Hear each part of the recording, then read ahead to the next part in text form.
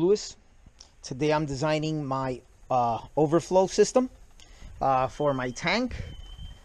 My friend Nick is actually making an aluminum piece that's going to stick out, and then it's going to have a rubber union, and then that's going to go right there like that.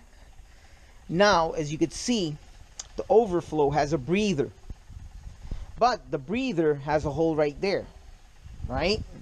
So we don't want bugs getting in there. And here we have these little coqui frogs, that they're really small frogs. They love water, so if I leave this like that, they'll definitely get in there.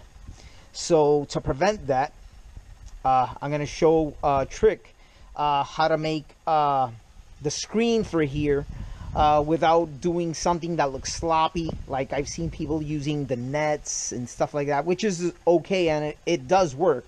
But I'm going to show something that's aesthetically more pleasing and cheap. Okay, I'm inside the shed. Now I'm going to show you the magic.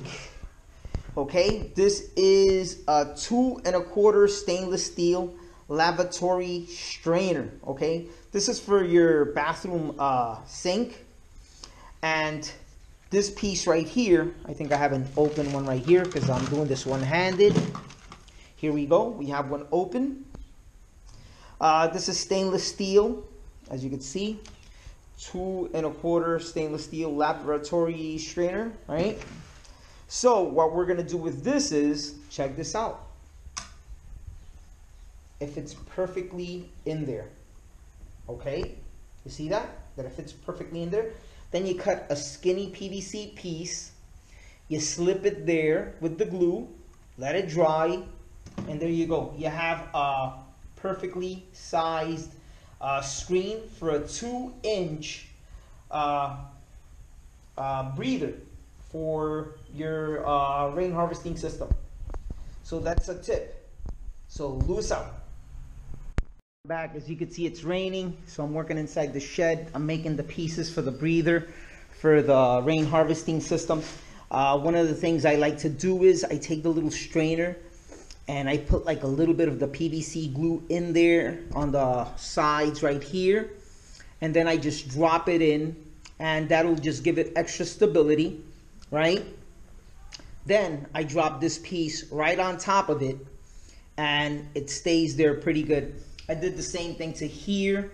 This one I put a little bit of glue just so it won't wiggle and jiggle, and you know, it'll keep the bugs out.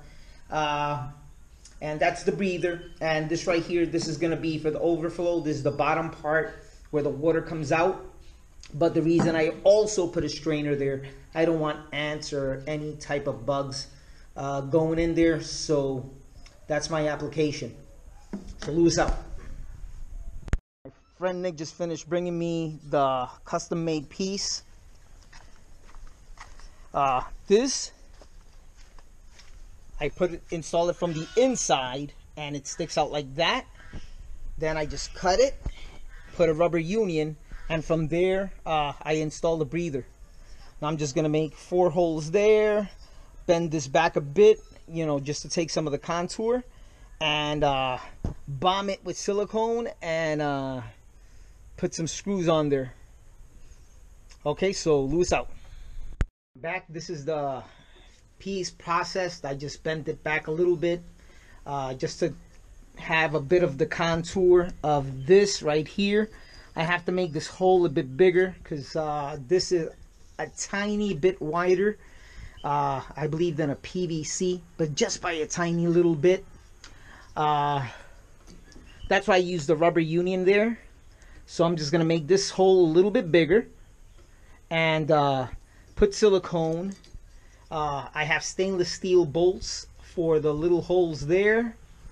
I'm going to be using wing nuts just to make the install a bit easier. This is the inside of the tank. It's pretty big. That's a float valve right there, just in case anybody has heard me use the term float valve. What this does is, let's say I'm taking water from the main harvesting system or the municipal water. Water comes out of here. Then as the water goes up, it'll just stop right there. and I adjust it so it could stop pretty much about 1/2 inch underneath the overflow. That way, you know, the water won't just keep on overflowing towards, you know, the outside, you know, me throwing away water. So let me continue. Okay, the install is done. This is aluminum. The bolts, I put wing nuts just to make the install easier. Everything has silicone. The only color I had was white. But yeah, this is gonna work.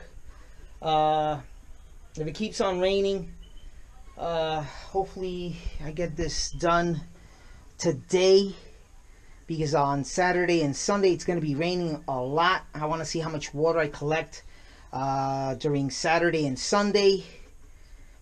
So loose out. Okay, I'm almost done.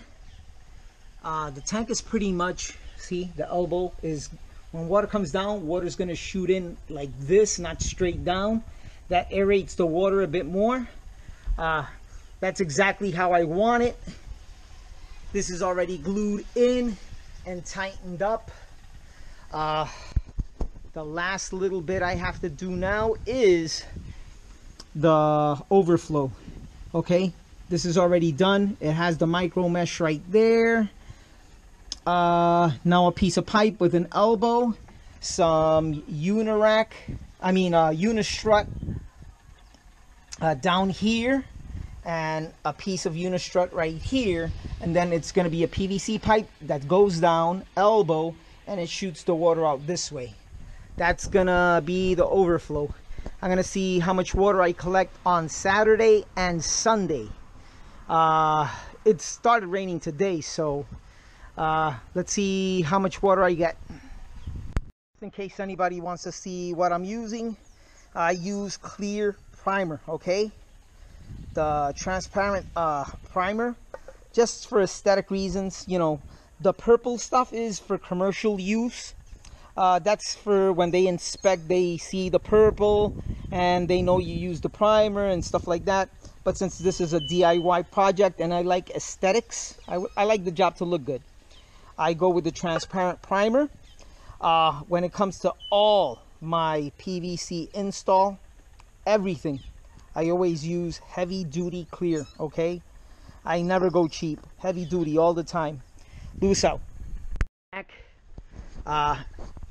This is ready to collect water. It has, look how good this came out.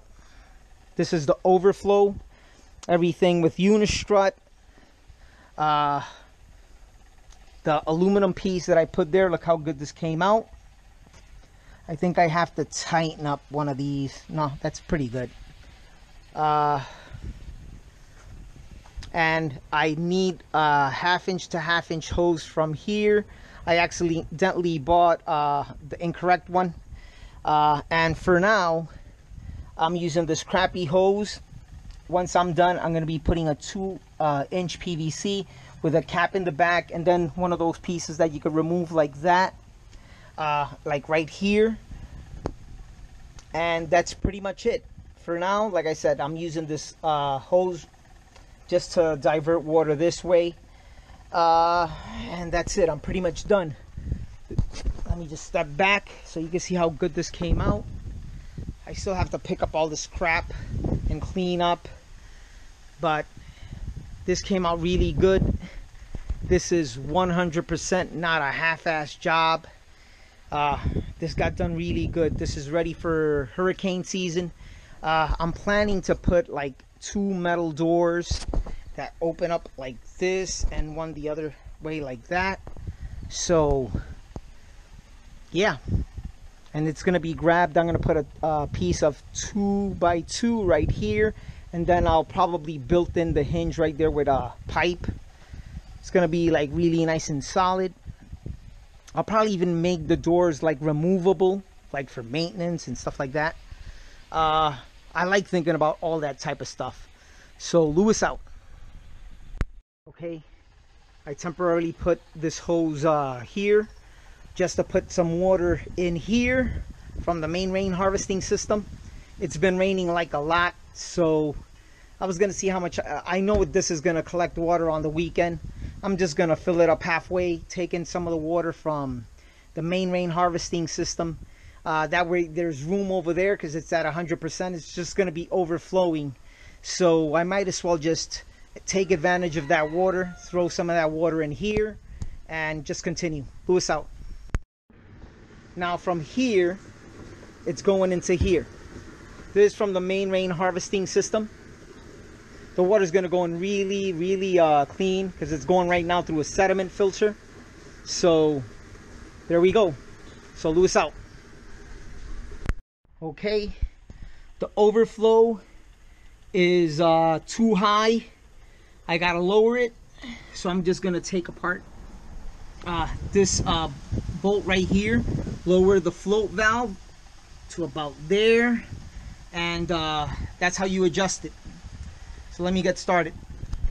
Turn the water on, and the float valve is off.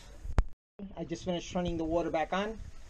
The float valve is off. As you can see, it's not throwing no water through there. That's it.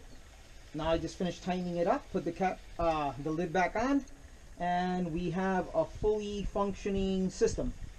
So Lewis out. Okay, I got the last hose in. Now it's complete. I'm gonna turn on the pump breaker and let it charge. You had to turn it on just to get rid of some of the dirty water that first comes out, the flux and stuff like that. But here it is. This is the complete finished product. Check it out. A 12-volt pumping system. That's a sea flow, 3 gallons per minute. Wait, let me just leave it on. Still has some air in it, but check it out.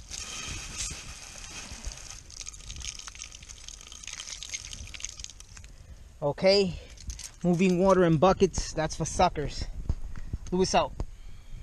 You know I'm going to hear about this. There is nothing wrong with sucker